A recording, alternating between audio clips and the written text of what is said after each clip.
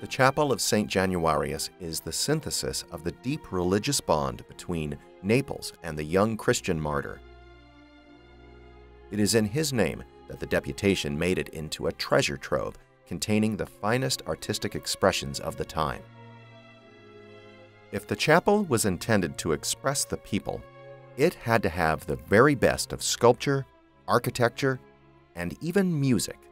Of course, the space of sound is by its nature invisible, but we well know how strong the evocative power of music is.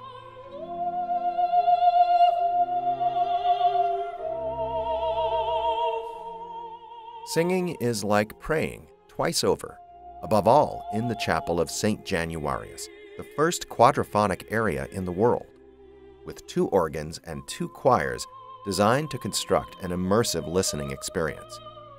What for us today is a normal listening experience was then an incredible novelty.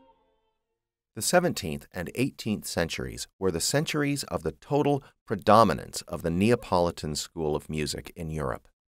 For the liturgies, the most famous composers were summoned, such as Alessandro Scarlatti and Giovan Battista Pergolesi, and celebrated singers like Farinelli.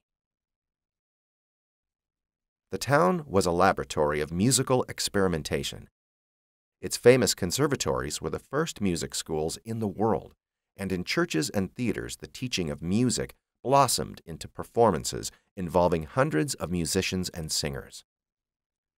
Consider, too, the brass gate designed by Cosimo Fonzago, an imposing work presented in 1665 after 40 years of work on it.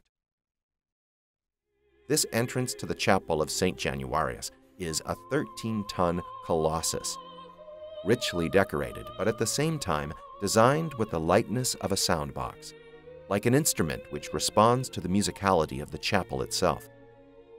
It is a popular belief that each of the vertical bars corresponds to a musical note, like the keyboard of a xylophone. But it is really just a fanciful idea, which has become a legend, and added luster to this extraordinary work.